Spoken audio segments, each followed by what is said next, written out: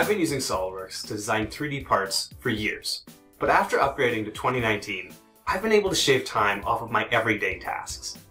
When I first heard about these improvements, I thought the changes were pretty small, but once I got my hands on them, it's evident that the flexibility they bring lets me stay focused on my designs, rather than trying to remember how to use my software. Let's take a look at some of my favorite enhancements to interference detection, part interrogation, and the fillet and chamfer workflows. Interference detection is a commonly used tool for designers who need to ensure fit in their assemblies.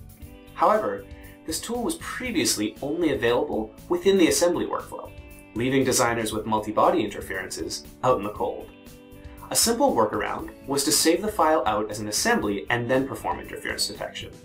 But this wasted time and created unnecessary files in my design folder. Going through this process on a 90-body design took me around 17 seconds, but this number would scale with increasingly large designs. Future interference checks would also require me to switch from the part to the assembly, assuming I have both saved and open. Now let's see how long this takes in SOLIDWORKS 2019. Starting in the multi-body environment, we're going to check for interference in our weldment. One click and about 2 seconds, assuming we didn't start in the right place on the command manager.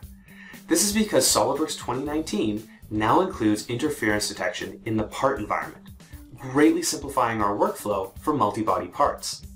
Saving 15 seconds or more is great, but I also love the less tangible benefit of having a CAD system that is developed based on the developing needs of its users. Have you ever heard the adage, measure twice, cut once? Well, SOLIDWORKS 2019 takes this to the CAD realm with its enhancement to the measure tool.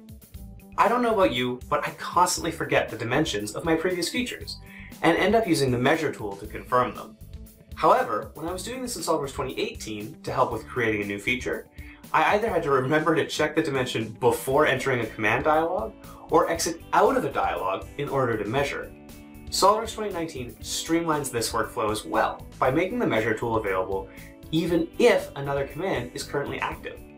This means you can verify related dimensions at any time without needing to worry about your order of operations.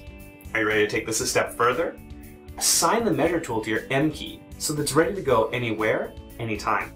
The enhanced measure tool comes in handy in a lot of scenarios, but here we will combine it with the new partial chamfer option. Previously, if we wanted to create a chamfered slot to get rid of the interference within our frame, we would have needed to first create reference geometry for each end of the chamfer. This intermediate step is eliminated in SOLIDWORKS 2019, letting us get straight to specifying the distance or percentages for each endpoint, or we can manually drag them to the desired locations.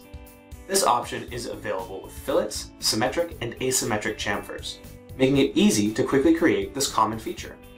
SOLIDWORKS 2019 has some great blockbuster enhancements, but it also has fantastic enhancements that make everyday tasks even easier.